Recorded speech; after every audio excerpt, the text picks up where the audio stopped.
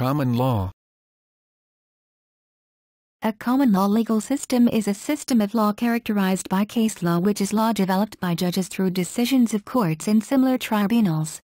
Common law systems also include statutes enacted by legislative bodies, though those statutes typically either codify judicial decisions or fill in areas of the law not covered by case law.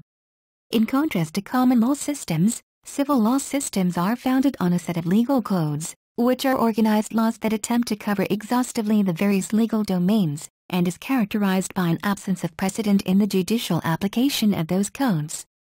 In the modern period, both systems tend to include administrative regulations which may also be codified. A common law system is a legal system that gives great potential precedential weight to common law, on the principle that it is unfair to treat similar facts differently on different occasions. The body of precedent is called common law and it binds future decisions. In cases where the parties disagree on what the law is, a common law court looks to past precedential decisions of relevant courts. If a similar dispute has been resolved in the past, the court is usually bound to follow the reasoning used in the prior decision. This principle is known as stare decisis. If, however, the court finds that the current dispute is fundamentally distinct from all previous cases, called matter of first impression, judges have the authority and duty to make law by creating precedent. Thereafter, the new decision becomes precedent and will bind future courts. In practice, common law systems are considerably more complicated than the simplified system described above. The decisions of a court are binding only in a particular jurisdiction, and even within a given jurisdiction, some courts have more power than others.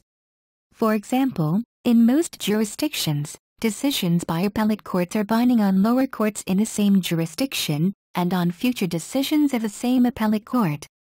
But decisions of lower courts are only non-binding persuasive authorities.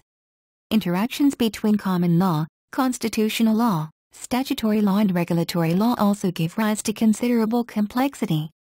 However, stare decisis, the principle that similar cases should be decided according to consistent principled rules so that they will reach similar results, lies at the heart of all common law systems.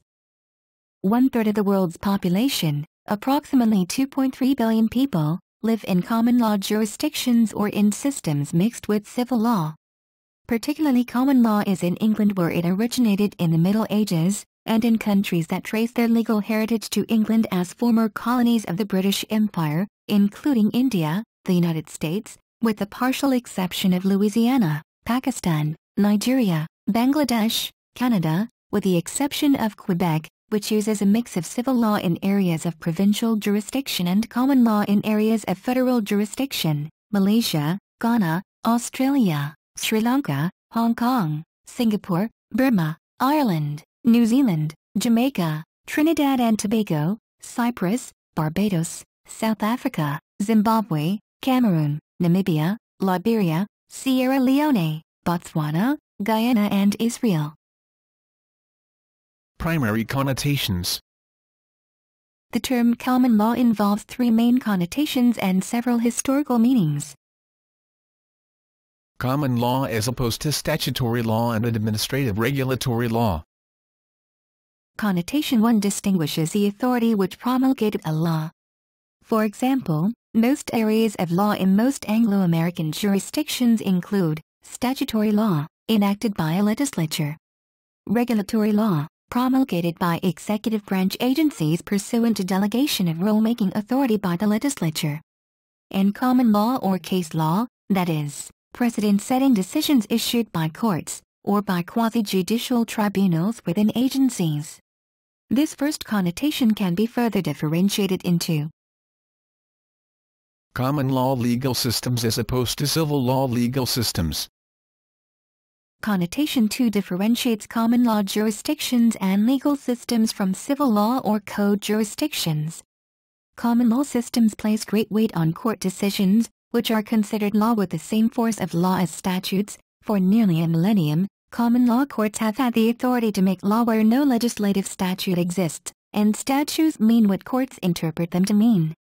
By contrast, in civil law jurisdictions, the legal tradition that prevails, or is combined with common law, in Europe and most non-Islamic, non-common law countries, courts lack authority to act where there is no statute, and judicial precedent is given less interpretive weight, which means that a judge deciding a given case has more freedom to interpret the text of a statute independently, and less predictably, and scholarly literature is given more. For example, the Napoleonic Code expressly forbade French judges to pronounce general principles of law. As a rule of thumb, common law systems trace their history to England, while civil law systems trace their history to Roman law and the Napoleonic Code. The contrast between common law and civil law systems is elaborated in contrasts between common law and civil law systems and alternatives to common law systems, below. Law as opposed to equity.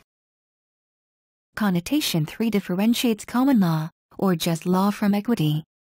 Before 1873, England had two parallel court systems: courts of law that could only award money damages and recognized only the legal owner of property, and courts of equity, courts of chancery, that could issue injunctive relief, that is, a court order to a party to do something, give something to someone, or stop doing something, and recognize trusts of property.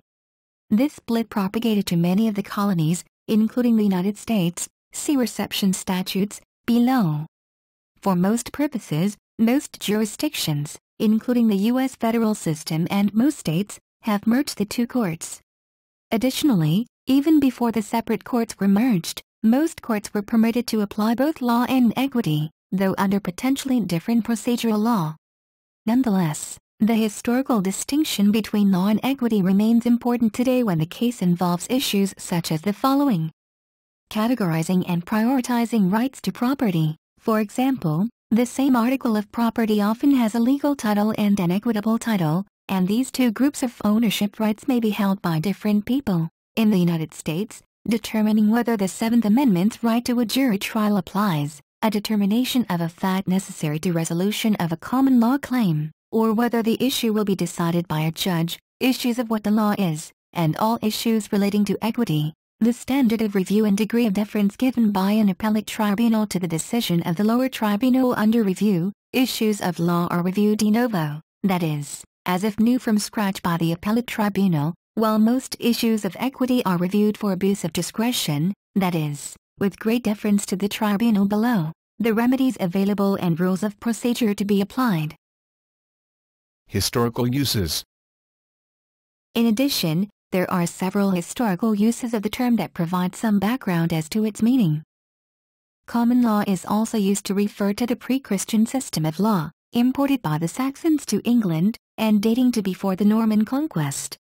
This definition is found or alluded to in some internet dictionaries. The English Court of Common Pleas dealt with lawsuits in which the monarch had no interest, that is, between commoners.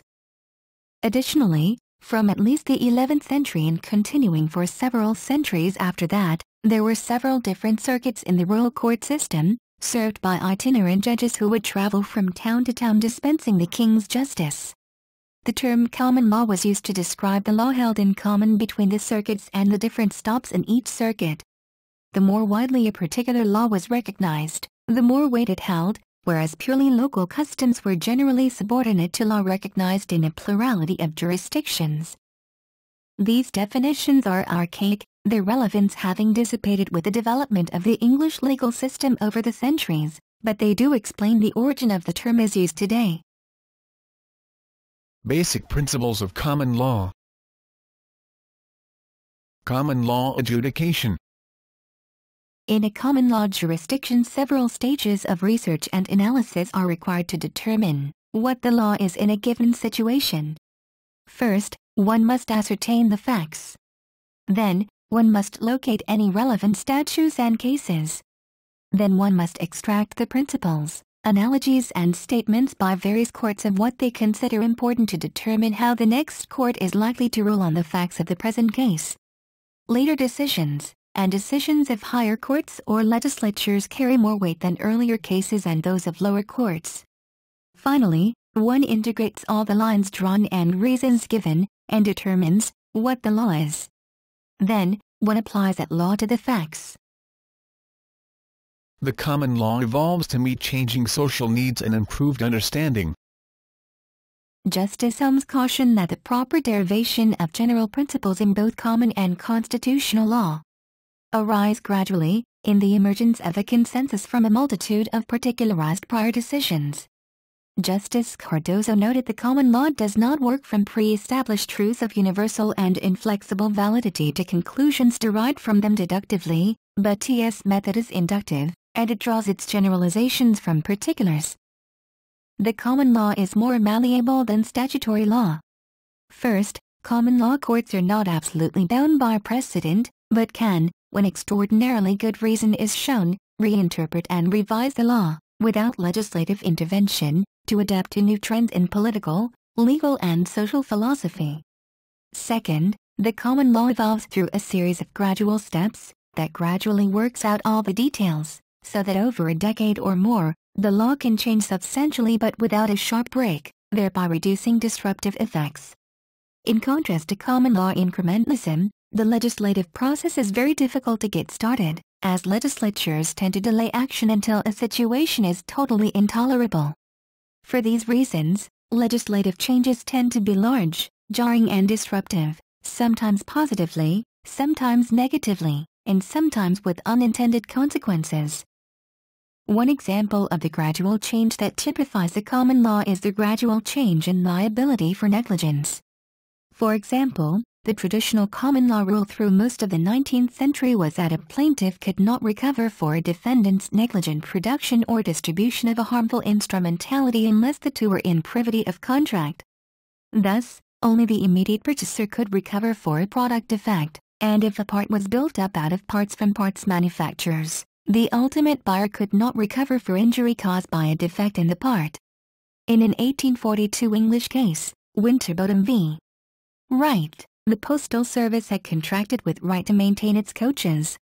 Winterbottom was a driver for the post.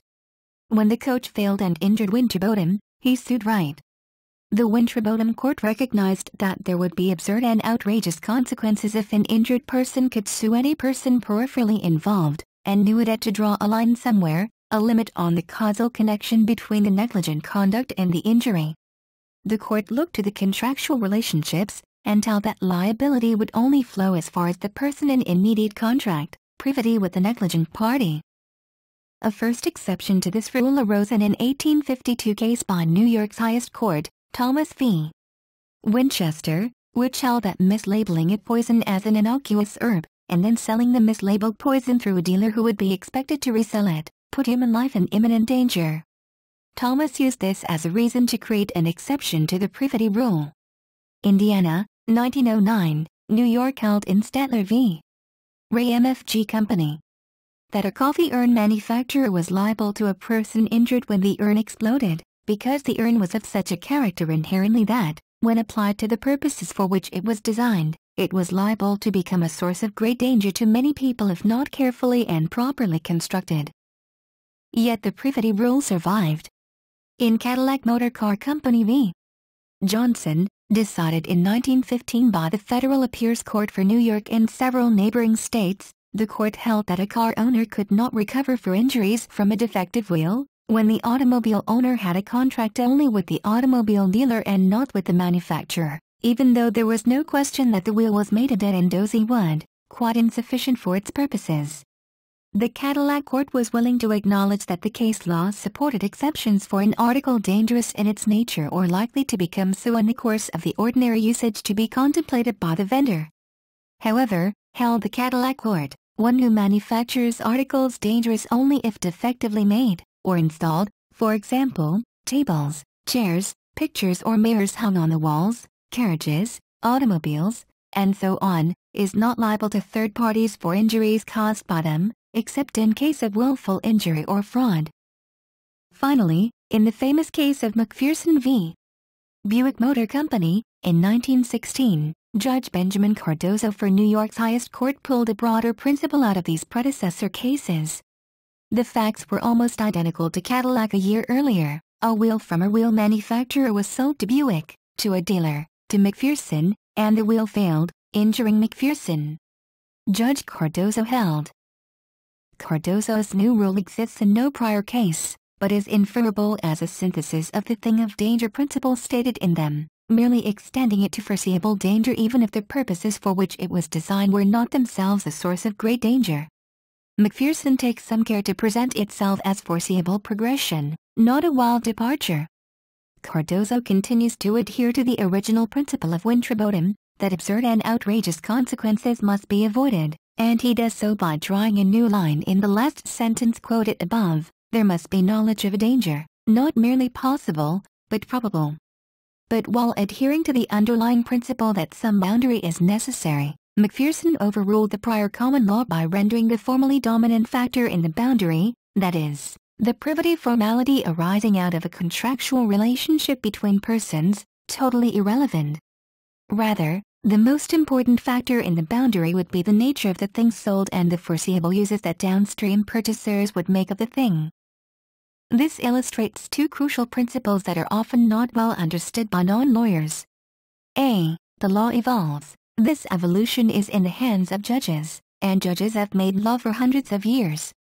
B. The reasons given for a decision are often more important in the long run than the outcome in a particular case. This is the reason that judicial opinions are usually quite long, and give rationales and policies that can be balanced with judgment in future cases, rather than the bright-line rules usually embodied in statutes. Interaction of constitutional, statutory and common law. In common law legal systems, connotation 2, the common law, connotation 1, is crucial to understanding almost all important areas of law. For example, in England and Wales and in most states of the United States, the basic law of contracts, torts and property do not exist in statute, but only in common law, though there may be isolated modifications enacted by statute. As another example, the Supreme Court of the United States in 1877 held that a Michigan statute that established rules for solemnization of marriages did not abolish pre-existing common law marriage, because the statute did not affirmatively require statutory solemnization and was silent as to pre-existing common law.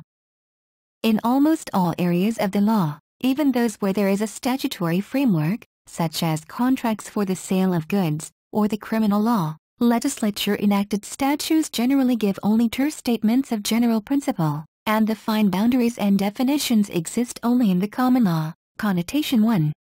To find out what the precise law is that applies to a particular set of facts, one has to locate precedential decisions on the topic, and reason from those decisions by analogy. To consider but one example, the First Amendment to the United States Constitution states Congress shall make no law respecting an establishment of religion, or prohibiting the free exercise thereof, but interpretation, that is, determining the fine boundaries, and resolving the tension between the establishment and free exercise clauses of each of the important terms was delegated by Article 3 of the Constitution to the judicial branch, so that the current legal boundaries of the constitutional text can only be determined by consulting the common law. In common law jurisdictions, legislatures operate under the assumption that statutes will be interpreted against the backdrop of the pre-existing common law and custom. For example, in most U.S. states, the criminal statutes are primarily codification of pre-existing common law. Codification is the process of enacting a statute that collects and restates pre-existing law in a single document. When that pre-existing law is common law, the common law remains relevant to the interpretation of these statutes. In reliance on this assumption, modern statutes often leave a number of terms and fine distinctions unstated. For example, a statute might be very brief, leaving the precise definition of terms unstated, under the assumption that these fine distinctions will be inherited from pre-existing common law. For this reason, many modern American law schools teach the common law of crime as it stood in England in 1789, because that centuries-old English common law is a necessary foundation to interpreting modern criminal statutes. With the transition from English law, which had common law crimes, to the new legal system under the U.S. Constitution, which prohibited ex post facto laws at both the federal and state level, the question was raised whether there could be common law crimes in the United States. It was settled in the case of United States v. Hudson and Goodwin, 11 U.S. 32, 1812, which decided that federal courts had no jurisdiction to define new common law crimes, and that there must always be a constitutional, statute defining the offense and the penalty for it. Still, many states retain selected common law crimes. For example, in Virginia, the definition of the conduct that constitutes the crime of robbery exists only in the common law, and the robbery statute only sets the punishment. Virginia Code Section 1-200 establishes the continued existence and vitality of common law principles and provides that the common law of England, insofar as it is not repugnant to the principles of the Bill of Rights and Constitution of this Commonwealth, shall continue in full force within the same, and be the rule of decision, except as altered by the General Assembly. By contrast to statutory codification of common law, some statutes displace common law, for example to create a new cause of action that did not exist in the common law, or to legislatively overrule the common law. An example is a tort of wrongful death, which allows certain persons, usually a spouse, child or estate, to sue for damages on behalf of the deceased. There is no such tort in English common law. Thus, any jurisdiction that lacks a wrongful death statute will not allow a lawsuit for the wrongful death of a loved one. Where a wrongful death statute exists, the compensation or other remedy available is limited to the remedy specified in the statute, typically, an upper limit on the amount of damages.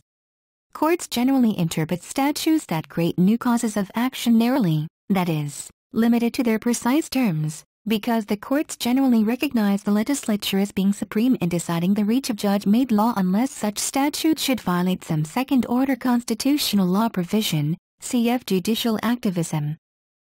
Where a tort is rooted in common law, all traditionally recognized damages for that tort may be sued for, whether or not there is mention of those damages in the current statutory law.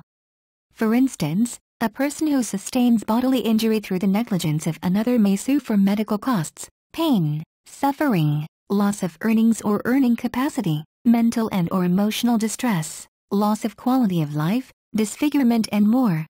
These damages need not be set forth in statute as they already exist in the tradition of common law. However, without a wrongful death statute, most of them are extinguished upon death. In the United States, the power of the federal judiciary to review and invalidate unconstitutional acts of the federal executive branch is stated in the Constitution, Article 3 Sections 1 and 2, the judicial power of the United States, shall be vested in one Supreme Court, and in such inferior courts as the Congress may from time to time ordain and establish. The judicial power shall extend to all cases, in law and equity, arising under this Constitution, the laws of the United States, and treaties made, or which shall be made, under their authority. The first famous statement of the judicial power was Marbury v. Madison, 5 U.S., 1 Crench, 137, 1803. Later cases interpreted the judicial power of Article 3 to establish the power of federal courts to consider or overturn any action of Congress or of any state that conflicts with the Constitution. Overruling precedent, the limits of stare decisis. The United States federal courts are divided into 12 regional circuits, each with a Circuit Court of Appeals, plus a 13th, the Court of Appeals for the Federal Circuit, which hears appeals in patent cases and cases against the federal government, without geographic limitation. Decisions of one circuit court are binding on the district courts within the circuit and on the circuit court itself, but are only persuasive authority on sister circuits. District court decisions are not binding precedent at all, only persuasive. Most of the U.S. federal courts of appeal have adopted a rule under which, in the event of any conflict in decisions of panels, most of the courts of appeal almost always sit in panels of 3, the earlier panel decision is controlling, and a panel decision may only be overruled by the Court of Appeal sitting en banc, that is, all active judges of the court, or by a higher court. In these courts, the older decision remains controlling when an issue comes up the third time.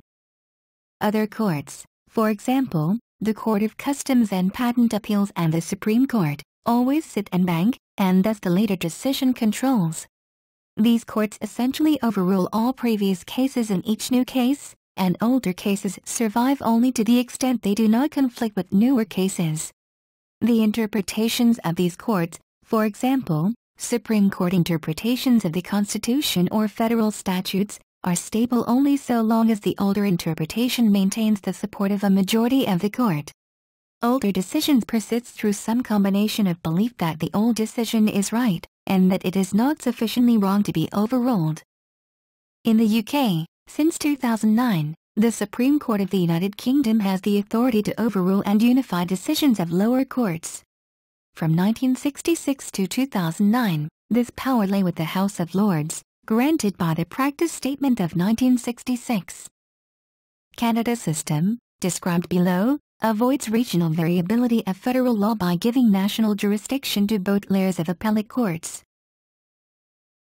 Common law as a foundation for commercial economies. The reliance on judicial opinion is a strength of common law systems, and is a significant contributor to the robust commercial systems in the United Kingdom and United States. Because there is reasonably precise guidance on almost every issue, parties, especially commercial parties, can predict whether a proposed course of action is likely to be lawful or unlawful. This ability to predict gives more freedom to come close to the boundaries of the law. For example, many commercial contracts are more economically efficient, and create greater wealth, because the parties know ahead of time that the proposed arrangement, though perhaps close to the line, is almost certainly legal. Newspapers, taxpayer-funded entities with some religious affiliation, and political parties can obtain fairly clear guidance on the boundaries within which their freedom of expression rights apply. In contrast, in non-common law countries, and jurisdictions with very weak respect for precedent, example, the U.S. Patent Office, fine questions of law are redetermined anew each time they arise, making consistency and prediction more difficult, and procedures far more protracted than necessary because parties cannot rely on written statements of law as reliable guides. In jurisdictions that do not have a strong allegiance to a large body of precedent, parties have less a priori guidance and must often leave a bigger safety margin of unexploited opportunities, and final determinations are reached only after far larger expenditures on legal fees by the parties. This is the reason for the frequent choice of the law of the state of New York in commercial contracts between entities based in the United States or where one party to the contract is based in the United States. Commercial contracts almost always include a choice of law clause to reduce uncertainty. Somewhat surprisingly, contracts throughout the world, for example, contracts involving parties at least one of whom is based in the United States, often choose the law of New York, even where the relationship of the parties and transaction to New York is quite attenuated.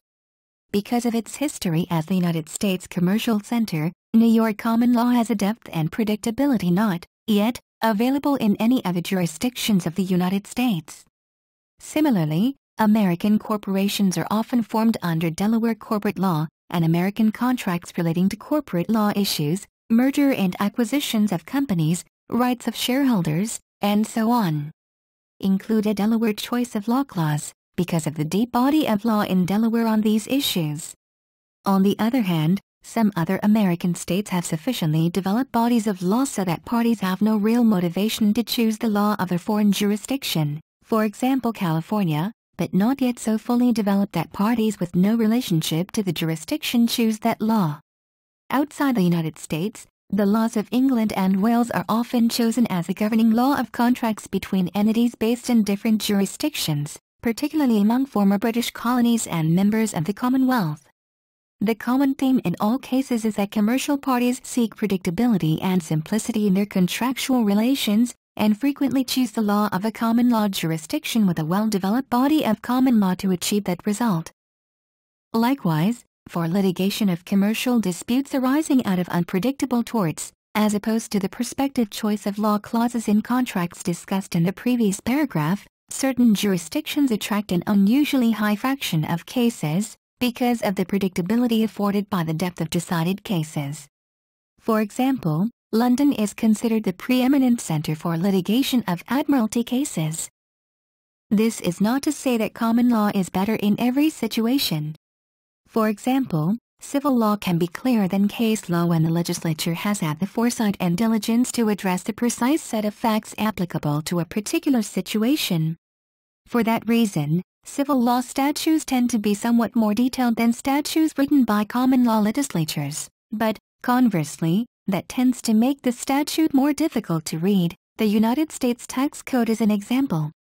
Nonetheless, as a practical matter, no civil law legislature can ever address the full spectrum of factual possibilities in the breadth, depth and detail of the case law of the common law courts of even a smaller jurisdiction, and that deeper, more complete body of law provides additional predictability that promotes commerce.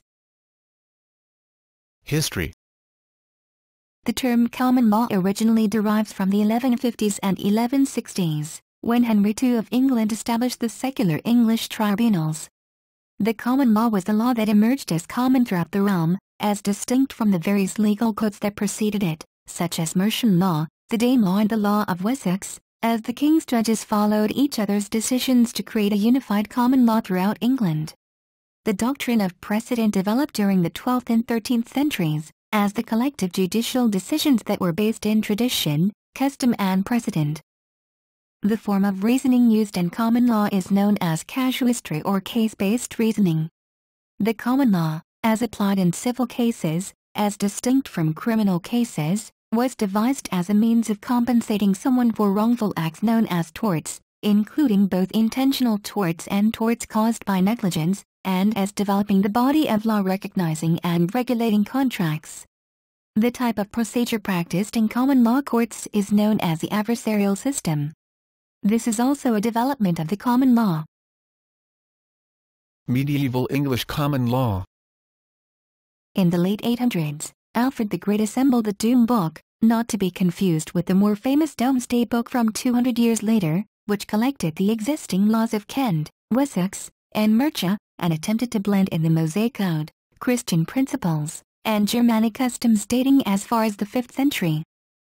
Before the Norman conquest in 1066, justice was administered primarily by what is today known as the county courts. The modern counties were referred to as shires in pre-Norman times, presided by the diocesan bishop and the sheriff, exercising both ecclesiastical and civil jurisdiction.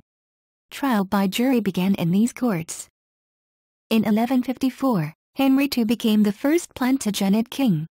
Among many achievements, Henry institutionalized common law by creating a unified system of law common to the country through incorporating and elevating local custom to the national, ending local control and peculiarities, eliminating arbitrary remedies and reinstating a jury system, citizens sworn on oath to investigate reliable criminal accusations and civil claims. The jury reached its verdict through evaluating common local knowledge, not necessarily through the presentation of evidence, a distinguishing factor from today's civil and criminal court systems.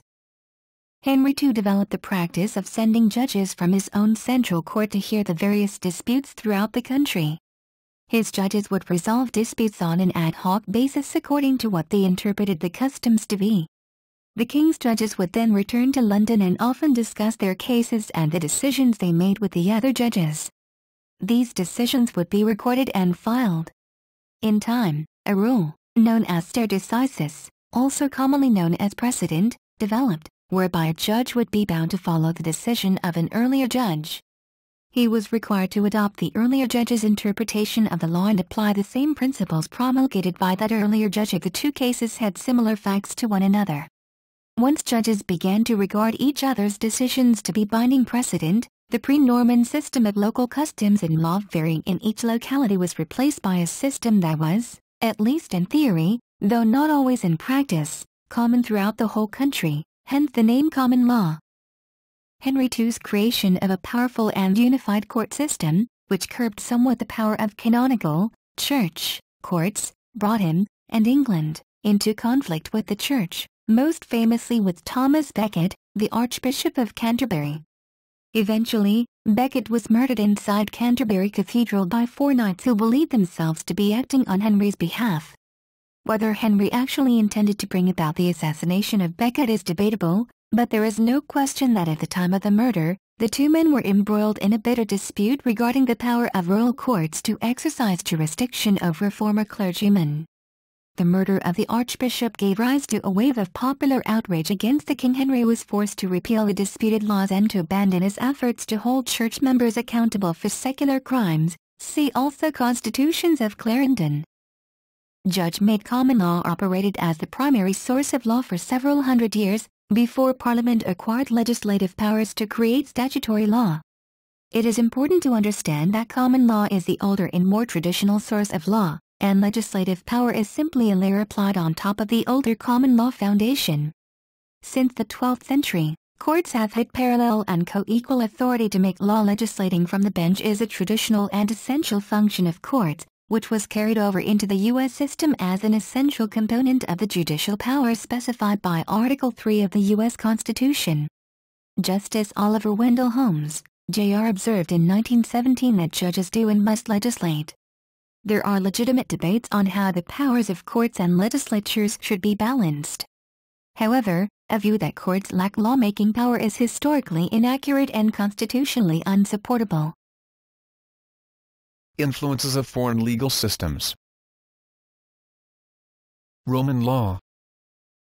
The term common law, connotation 2, is often used as a contrast to Roman-derived civil law, and the fundamental processes and forms of reasoning in the two are quite different. Nonetheless, there has been considerable cross-fertilization of ideas, while the two traditions and sets of foundational principles remain distinct. By the time of the rediscovery of the Roman law in Europe in the 12th and 13th centuries, the common law had already developed far enough to prevent a Roman law reception as it occurred on the continent. However, the first common law scholars, most notably Glanville and Bracton, as well as the early Royal Common Law judges, had been well accustomed with Roman law. Often, they were clerics trained in the Roman canon law. One of the first and throughout its history one of the most significant treatises of the common law, Bracton's De Legibus et Consuetudinibus Angliae, on the laws and customs of England, was heavily influenced by the division of the law in Justinian's Institutes. The impact Roman law had decreased sharply after the age of Bracton, but the Roman divisions of actions into in rem, typically, actions against a thing or property for the purpose of gaining title to that property, must be filed in a court where the property is located, and in personam, typically, actions directed against a person. These can affect a person's rights and, since a person often owns things, his property too, used by Bracton had a lasting effect and laid the groundwork for a return of Roman law structural concepts in the 18th and 19th centuries. Signs of this can be found in Blackstone's commentaries on the laws of England, and Roman law ideas regained importance with the revival of academic law schools in the 19th century. As a result, today, the main systematic divisions of the law into property, contract, and tort, and to some extent unjust enrichment, can be found in the civil law as well as in the common law. Propagation of the common law to the colonies and Commonwealth by reception statutes. Initial reception of English common law into new colonies, and adoption of common law on decolonization. In Commentaries on the Laws of England, BKI, ch. 4, pages 106 to 108, Sir William Blackstone described the process by which English common law followed English colonization. In other words, if an uninhabited or infidel territory is colonized by Britain, then the English law automatically applies in this territory from the moment of colonization. However, if the colonized territory has a pre-existing legal system, the native law would apply, effectively a form of indirect rule, until formally superseded by the English law, through royal prerogative subjected to the Westminster Parliament. As colonies gained independence from Britain, in most cases the newly independent country adopted English common law precedent as of the date of independence as the default law to carry forward into the new nation, to the extent not explicitly rejected by the newly freed colonies' founding documents or government. In some cases, the carry forward was simply understood, with no express provision in either the new independence constitution or legislation. In other cases, the new legislature felt it necessary to dot i's and cross t's by enacting an express reception statute, even if common law had been received during the colonial period. Examples of both patterns are described below. Reception statutes in the United States. For example, following the American Revolution in 1776, one of the first legislative acts undertaken by each of the newly independent states was to adopt a reception statute that gave legal effect to the existing body of English common law to the extent that American legislation or the Constitution had not explicitly rejected English law. Some states enacted reception statutes as legislative statutes, while other states received the English common law through provisions of the state's constitution, and some by court decision. British traditions such as the monarchy were rejected by the U.S. Constitution, but many English common law traditions such as habeas corpus, jury trials, and various other civil liberties were adopted in the United States. Significant elements of English common law prior to 1776 still remain in effect in many jurisdictions in the United States, because they have never been rejected by American courts or legislatures. For example, the New York Constitution of 1777 provides that Alexander Hamilton emphasized in the Federalist that this New York constitutional provision expressly made the common law subject to such alterations and provisions as the legislature shall from time to time make concerning the same. Thus, even when reception was effected by a constitution, the common law was still subject to alteration by a legislature's statute. The Northwest Ordinance, which was approved by the Congress of the Confederation in 1787, guaranteed judicial proceedings according to the course of the common law. Nathan Dane, the primary author of the Northwest Ordinance, viewed this provision as a default mechanism in the event that federal or territorial statutes were silent about a particular matter. He wrote that if a statute makes an offense, and is silent as to the mode of trial, it shall be by jury, according to the course of the common law. In effect, the provision operated as a reception statute, giving legal authority to the established common law in the vast territories where no states had yet been established. Over time, as new states were formed from federal territories, these territorial reception statutes became obsolete and were reenacted as state law. For example, a reception statute enacted by legislation in the state of Washington requires that a common law, so far as it is not inconsistent with the Constitution and laws of the United States, or of the state of Washington nor incompatible with the institutions and condition of society in the state, shall be the rule of decision in all the courts of the state. In this way, the common law was eventually incorporated into the legal systems of every state except Louisiana, which inherited a civil law system from its French colonizers before the Louisiana Purchase of 1803, adopting a code similar to but not directly based on the Napoleonic Code of 1804. Reception in Canada. The Canadian colonies received the common law and English statutes under Blackstone's principles for the establishment of the legal system of a new colony. In 5 of the Canadian provinces, English law was received automatically, under the principle of a settled colony inheriting English law. In the other 5 provinces and the 3 territories, reception was governed by reception statutes.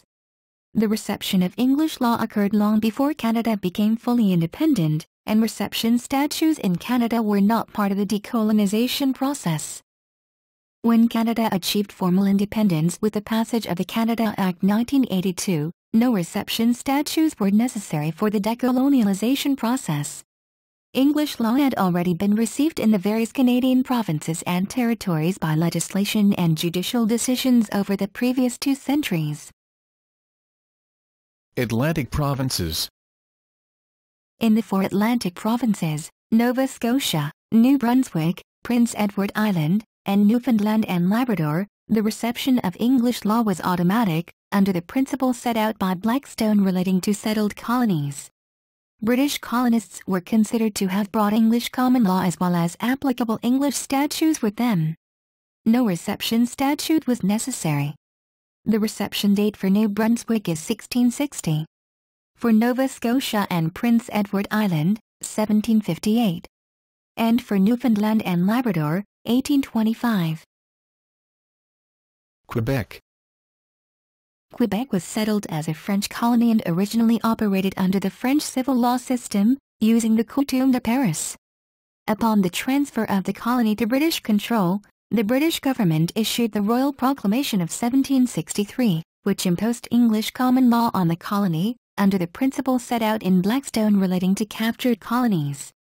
However, in 1774, the British Parliament passed the Quebec Act, which restored the French civil law for matters of private law, for example, contracts, property, successions, while keeping the English common law as the basis for public law in the colony, notably the criminal law.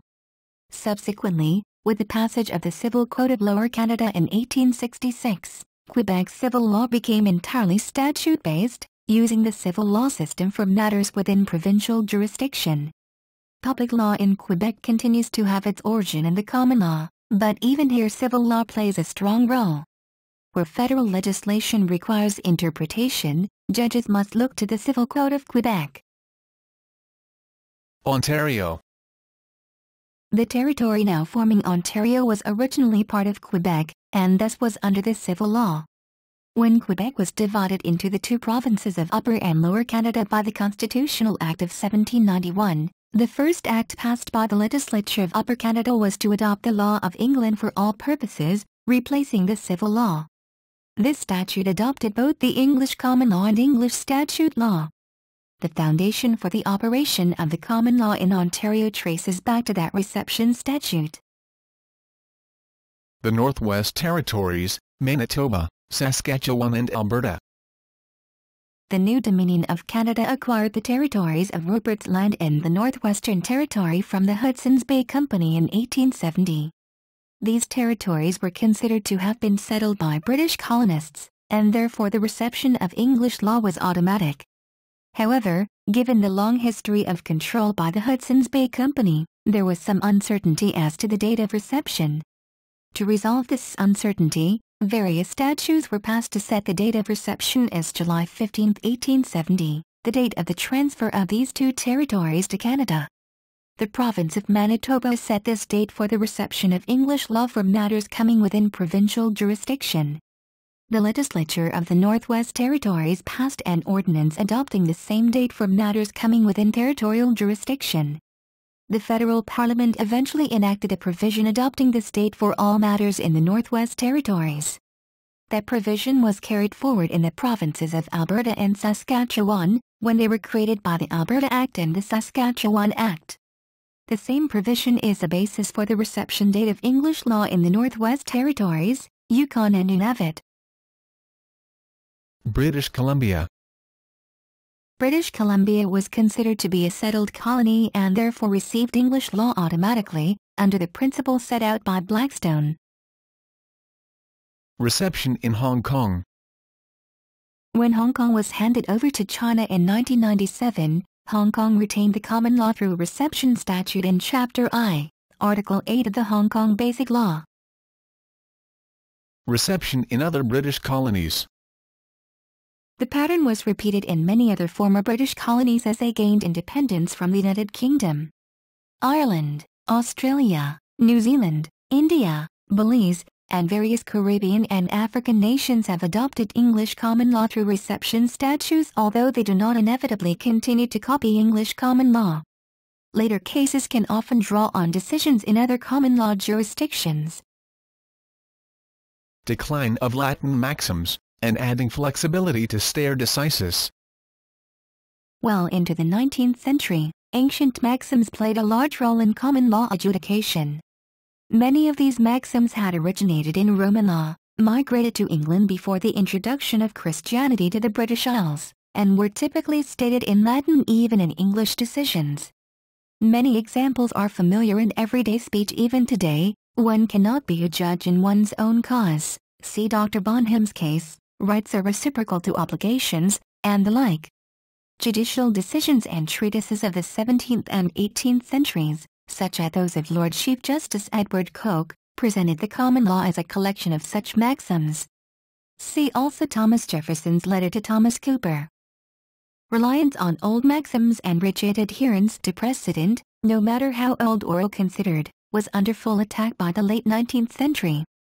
Oliver Wendell Holmes, Jr. in his famous article, The Path of the Law, commented, "It is revolting to have no better reason for a rule of law than that so it was laid down in the time of Henry IV.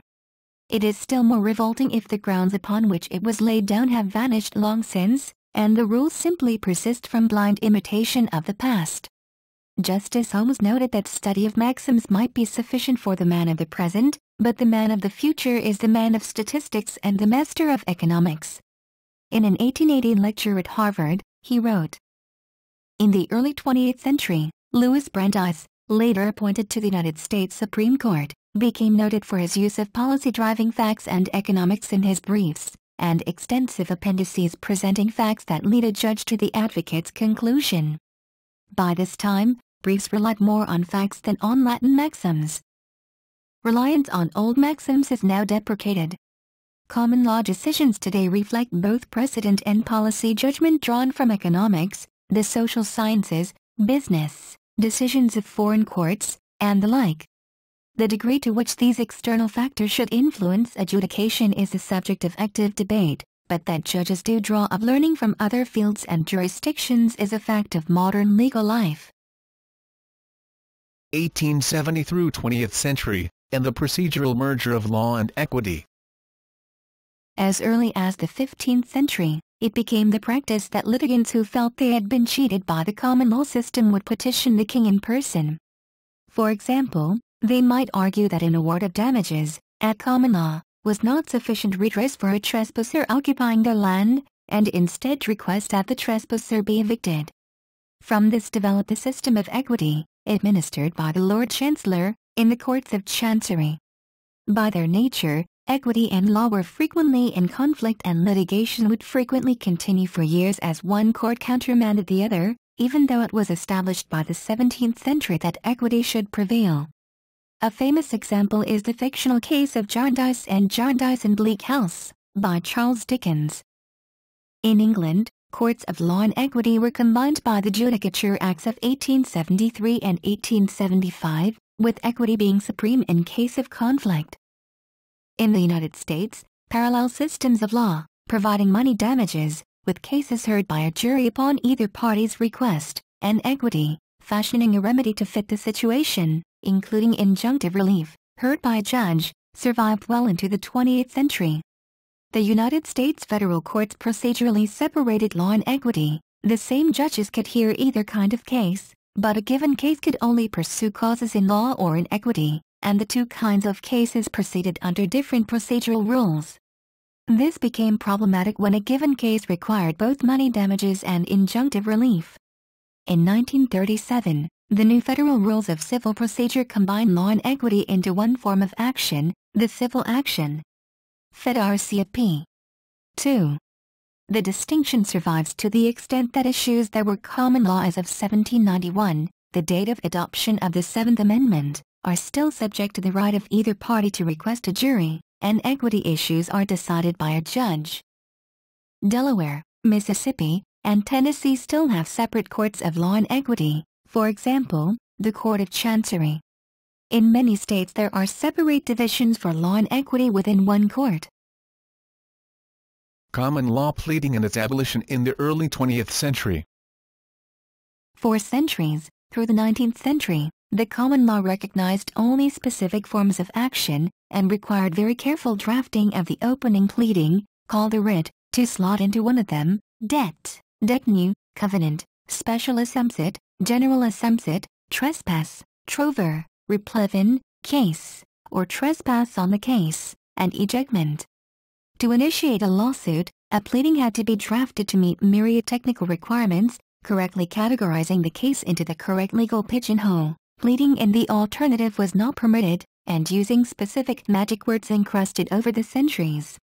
Under the old common law pleading standards, a suit by a pro se, for oneself, without a lawyer, party was all but impossible, and there was often considerable procedural jousting at the outset of a case over minor wording issues.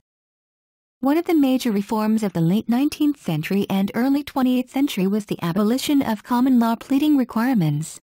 A plaintiff can initiate a case by giving the defendant a short and plain statement of facts that constitute an alleged wrong.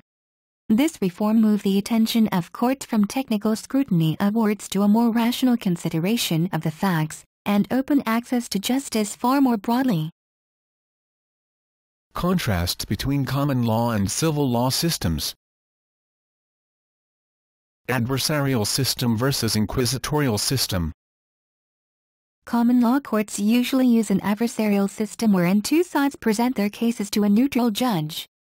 Conversely, in civil law systems use an inquisitorial system wherein an examining magistrate serves two roles by developing the evidence and arguments for both sides during the investigation phase. The examining magistrate then presents the dossier detailing his or her findings to the president of the bench that will adjudicate on the case where it has been decided that a trial shall be conducted. Therefore the president of the bench's view of the case is not neutral and may be biased while conducting the trial after the reading of the dossier. Unlike the common law proceedings, the president of the bench in the inquisitorial system is not merely an umpire and is entitled to directly interview the witnesses or express comments during the trial, as long as he or she does not express his or her view on the guilt of the accused. The proceeding in the inquisitorial system is essentially by writing. Most of the witnesses would have given evidence in the investigation phase, and such evidence will be contained in the dossier under the form of police reports. In the same way, the accused would have already put his or her case at the investigation phase, but he or she will be free to change her or his evidence at trial. Whether the accused pleads guilty or not, a trial will be conducted. Unlike the adversarial system, the conviction and sentence to be served, if any, will be released by the trial jury together with the president of the trial bench, following their common deliberation. There are many exceptions in both directions. For example, most proceedings before U.S. federal and state agencies are inquisitorial in nature, at least the initial stages, for example, a patent examiner, a Social Security hearing officer, and so on. Even though the law to be applied is developed through common law processes. Contrasting role of treatises and academic writings in common law and civil law systems. The role of the legal academy presents a significant cultural difference between common law, connotation to, and civil law jurisdictions. In common law jurisdictions, legal treatises compile common law decisions and state overarching principles that, in the author's opinion, explain the results of the cases. However, in common law jurisdictions, treatises are not the law, and lawyers and judges tend to use these treatises as only finding aids to locate the relevant cases. In common law jurisdictions, scholarly work is seldom cited as authority for what the law is.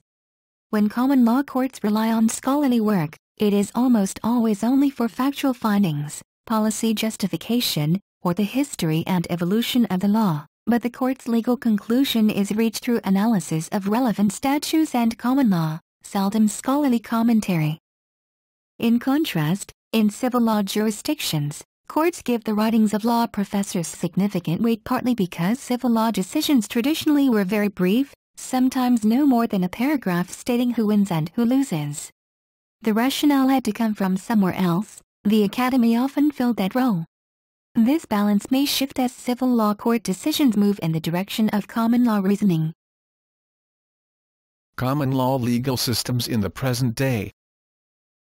The common law constitutes the basis of the legal systems of England and Wales and Northern Ireland in the UK, Ireland, the law of individual U.S. states, except Louisiana, federal law throughout Canada, and the law of the individual provinces and territories, except Quebec, Australia, both federal and individual states, Kenya, New Zealand, South Africa, India, Myanmar, Malaysia, Bangladesh, Brunei, Pakistan, Singapore, Hong Kong, Antigua and Barbuda, Barbados, Bahamas, Belize, Dominica, Grenada, Jamaica, St. Vincent and the Grenadines, St. Kitts and Nevis, Trinidad and Tobago, and many other generally English-speaking countries or Commonwealth countries, except the UK's Scotland, which is bijuridical, and Malta.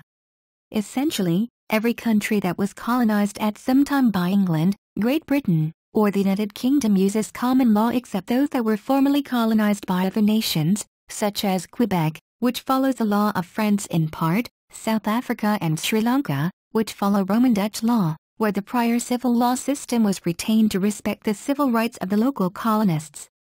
India uses common law except in the state of Goa, which retains the Portuguese civil code. Guyana and St. Lucia have mixed common law and civil law systems. Scotland. Scotland is often said to use the civil law system, but it has a unique system that combines elements of an uncodified civil law dating back to the Corpus Juris Civilis with an element of its own common law long predating the Treaty of Union with England in 1707. See Legal Institutions of Scotland in the High Middle Ages, founded on the customary laws of the tribes residing there. Historically, Scots common law differed in that the use of precedents was subject to the court seeking to discover the principle that justifies a law rather than searching for an example as a precedent, and principles of natural justice and fairness have always played a role in Scots law. From the 19th century, the Scottish approach to precedent developed into a stare decisis akin to that already established in England, thereby reflecting a narrower, more modern approach to the application of case law in subsequent instances. This is not to say that the substantive rules of the common laws of both countries are the same, although in many matters, particularly those of UK-wide interest, they are very similar. Comparable pluralistic, or mixed legal systems operate in Quebec, Louisiana and South Africa.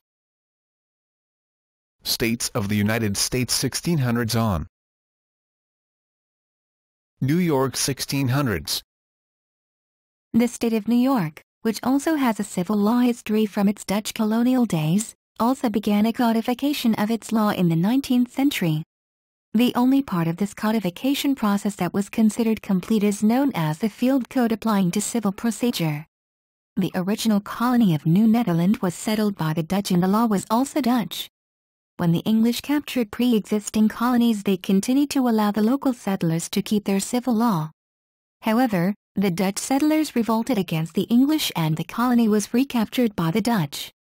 When the English finally regained control of New Netherland, they forced, as a punishment unique in the history of the British Empire, the English common law upon all the colonists, including the Dutch.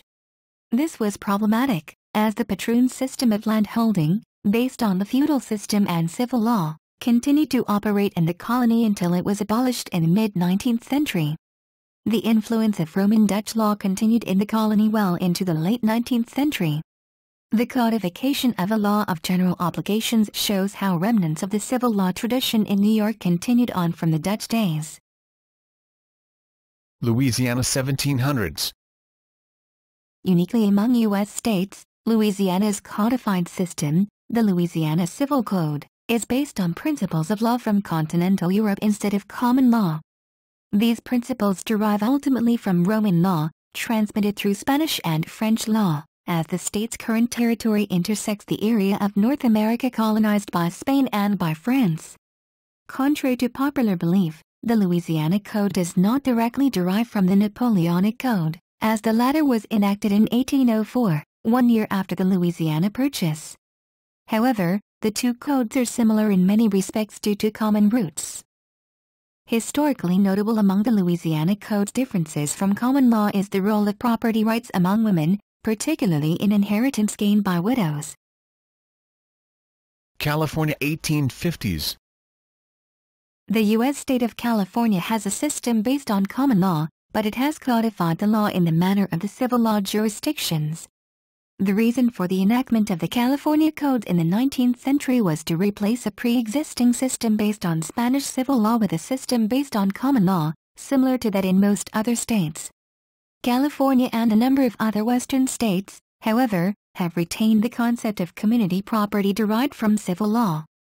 The California courts have treated portions of the codes as an extension of the common law tradition, subject to judicial development in the same manner as judge-made common law. Most notably, in the case Lee v. Yellow Cab Company, 13 Calories 3804, 1975, the California Supreme Court adopted the principle of comparative negligence in the face of a California Civil Code provision codifying the traditional common law doctrine of contributory negligence. United States Federal System 1789 and 1938. The United States federal government, as opposed to the states, has a variant on a common law system. United States federal courts only act as interpreters of statutes and the Constitution by elaborating and precisely defining the broad language, connotation 1b, above, but, unlike state courts, do not act as an independent source of common law, connotation 1a, above. Before 1938, the federal courts, like almost all other common law courts, decided the law on any issue where the relevant legislature, either the U.S. Congress or state legislature, depending on the issue, had not acted, by looking to courts in the same system, that is, other federal courts, even on issues of state law, and even where there was no express grant of authority from Congress or the Constitution. In 1938, the U.S. Supreme Court in Erie Railroad Company v. Tompkins 304 U.S. 64, 78, 1938, overruled earlier precedent, and held there is no federal general common law, thus confining the federal courts to act only as interpreters of law originating elsewhere. For example, Texas Industries v. Radcliffe, 451 U.S. 630, 1981, without an express grant of statutory authority, federal courts cannot create rules of intuitive justice, for example, a right to contribution from co-conspirators. Post-1938, federal courts deciding issues that arise under state law are required to defer to state court interpretations of state statutes, or reason what a state-sized court would rule if presented with the issue, or to certify the question to the state-sized court for resolution.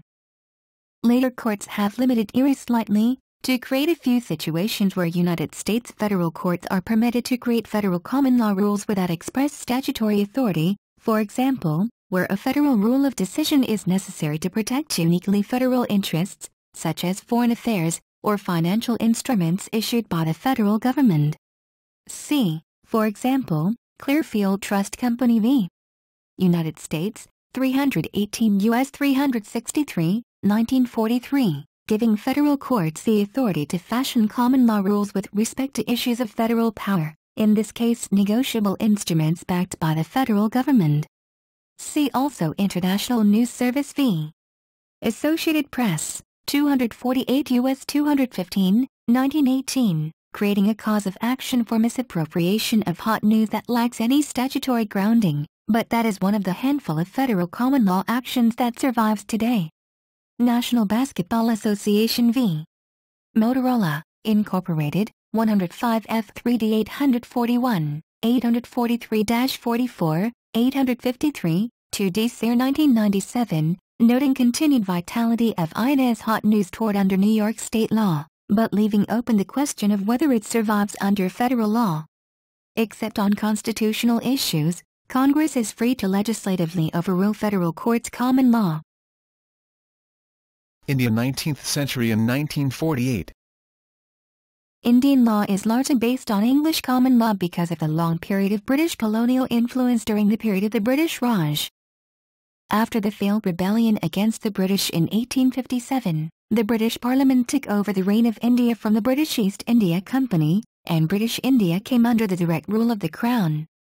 The British Parliament passed the Government of India Act of 1858 to this effect, which set up the structure of British government in India.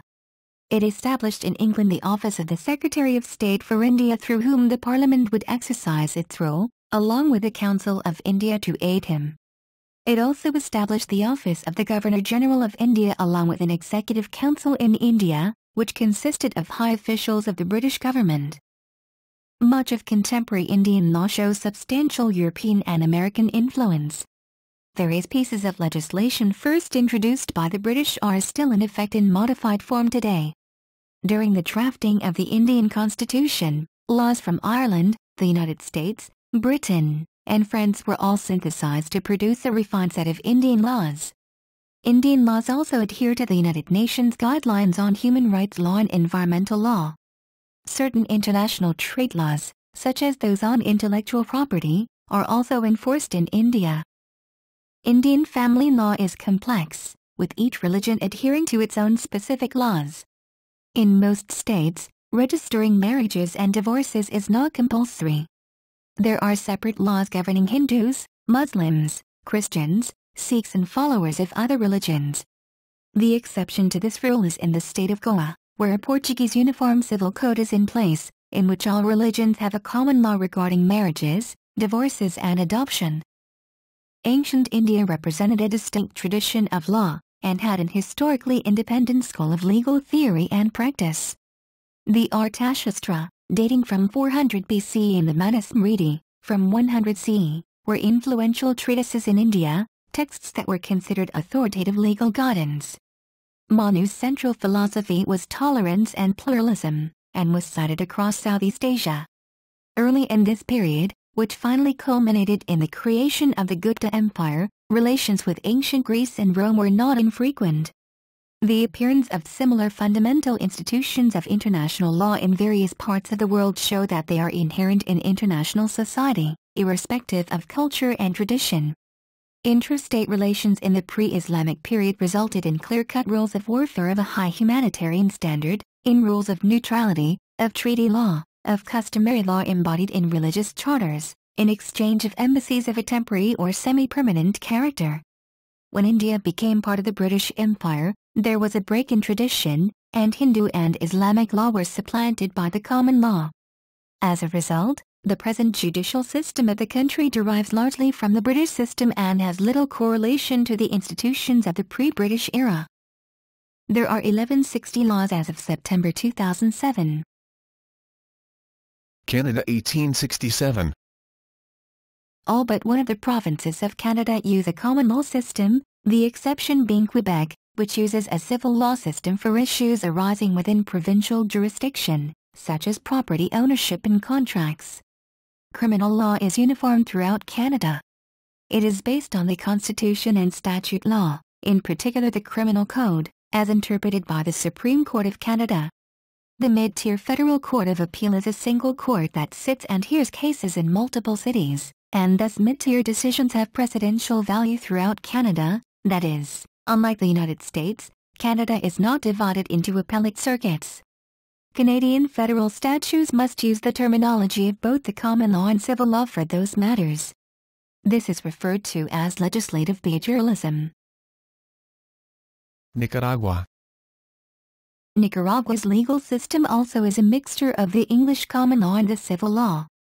This situation was brought through the influence of British administration of the eastern half of the country from the mid-17th century until about 1905, the William Walker period from about 1855 through 1857, USA interventions occupations during the period from 1909 to 1933, the influence of USA institutions during the Somoza family administrations, 1933 through 1979, and the considerable importation between 1979 and the present of USA culture and institutions.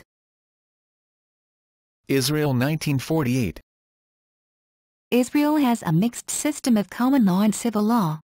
While Israeli law is undergoing codification, its basic principles are inherited from the law of the British Mandate of Palestine and thus resemble those of British and American law, namely, the role of courts in creating the body of law and the authority of the Supreme Court in reviewing and if necessary overturning legislative and executive decisions, as well as employing the adversarial system. One of the primary reasons that the Israeli constitution remains unwritten is the fear by whatever party holds power that creating a written constitution, combined with the common law elements, would severely limit the powers of the Knesset, which, following the doctrine of parliamentary sovereignty, holds near unlimited power. Roman Dutch common law. Roman Dutch common law is a bijuridical or mixed system of law similar to the common law system in Scotland and Louisiana. Roman Dutch common law jurisdictions include South Africa, Botswana, Lesotho, Namibia, Swaziland, Sri Lanka and Zimbabwe. Many of these jurisdictions recognize customary law, and in some, such as South Africa, the constitution requires that the common law be developed in accordance with the Bill of Rights. Roman Dutch common law is a development of Roman Dutch law by courts in the Roman Dutch common law jurisdictions. During the Napoleonic Wars, the Kingdom of the Netherlands adopted the French Code Civil in 1809, however the Dutch colonies in the Cape of Good Hope and Sri Lanka, at the time called Ceylon, were seized by the British to prevent them being used as bases by the French Navy. This system was developed by the courts and spread with the expansion of British colonies in southern Africa. Roman Dutch common law relies on legal principles set out in Roman law sources such as Justinian's Institutes and Digest, and also on the writing of Dutch jurists of the 15th century such as Grotius and Voet. In practice, the majority of decisions rely on recent precedent. Alternatives to common law systems. The main alternative to the common law system is the civil law system, which is used in continental Europe and most of the rest of the world. The contrast between civil law and common law legal systems has become increasingly blurred, with the growing importance of jurisprudence, similar to case law but not binding, in civil law countries, and the growing importance of statute law and codes in common law countries. Examples of common law being replaced by statute or codified rule in the United States include criminal law, since 1812, U.S. courts have held that criminal law must be embodied in statute if the public is to have fair notice. Commercial law, the Uniform Commercial Code in the early 1960s, and procedure, the Federal Rules of Civil Procedure in the 1930s and the Federal Rules of Evidence in the 1970s. But note that in each case, the statute sets the general principles, but the common law process determines the scope and application of the statute. An example of convergence from the other direction is shown in SRL Silfit and Lanificio di Gavardo Spavi Ministry of Health, in which the European Court of Justice held that questions it has already answered need not be resubmitted. This brought in a distinctly common law principle into an essentially civil law jurisdiction. The former Soviet bloc and other socialist countries used a socialist law system. Much of the Muslim world uses Sharia, also called Islamic law. Scholarly works. Lord Chief Justice Edward Coke, a 17th-century English jurist and Member of Parliament, wrote several legal texts that form the basis for the modern common law, with lawyers in both England and America learning their law from his institutes and reports until the end of the 18th century. His works are still cited by common law courts around the world. The next definitive historical treatise on the common law is Commentaries on the Laws of England, written by Sir William Blackstone and first published in 1765–1769. Since 1979, a facsimile edition of that first edition has been available in 4 paper-bound volumes. Today it has been superseded in the English part of the United Kingdom by Holsbury's Laws of England that covers both common and statutory English law. While he was still on the Massachusetts Supreme Judicial Court, and before being named to the U.S. Supreme Court, Justice Oliver Wendell Holmes, Jr. published a short volume called The Common Law, which remains a classic in the field. Unlike Blackstone and the Restatements, Holmes' book only briefly discusses what the law is. Rather, Holmes describes the common law process. Law professor John Chipman Gray's The Nature and Sources of the Law, an examination and survey of the common law, is also still commonly read in U.S. law schools. In the United States, restatements of various subject matter areas, contracts, torts, judgments, and so on, edited by the American Law Institute, collect the common law for the area. The ALI restatements are often cited by American courts and lawyers for propositions of uncodified common law, and are considered highly persuasive authority, just below binding precedential decisions. The Corpus Juris Secundum is an encyclopedia whose main content is a compendium of the common law and its variations throughout the various state jurisdictions. Scott's common law covers matters including murder and theft, and has sources in custom, in legal writings and previous court decisions. The legal writings used are called institutional texts and come mostly from the 17th, 18th and 19th centuries. Examples include Craig, Jus Feudale, 1655, and Stair, The Institutions of the Law of Scotland, 1681.